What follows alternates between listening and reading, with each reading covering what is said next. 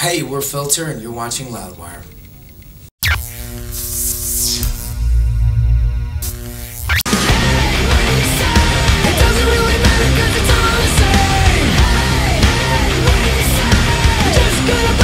Trent and I email back and forth all the time. I just was at his house about a month ago, and he listened to the new record, and he was really behind it, and he's really excited for me.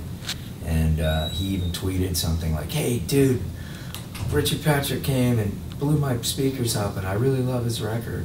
And so it's Trent and I have known each other for half our lives, easily, maybe even 3/4 of my life, because I met him when I was like 15. And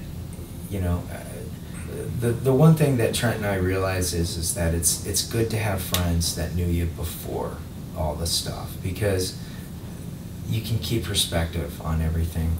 And we've had parallel lives. I went off and joined my band that uses a computer, and he's got his band that uses a computer, and then it goes off, and he falls in trouble with drugs and alcohol. I fall in trouble with drugs and alcohol. He gets sober, I get sober, and it's always been this thing. So in many ways he's mentored me, as like a big brother. So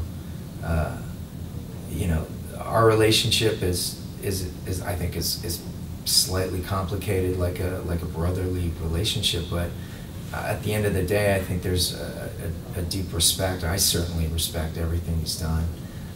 And I told him, I was honored to be working with him in those early days, and I cherish he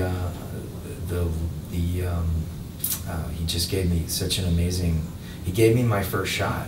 What do you say? I would love to tour with Nine Inch Nails. I know that those guys and our guys probably talk. I don't know if they're talking about us yet, but I would love to go on tour with Nine Inch Nails. That would be amazing.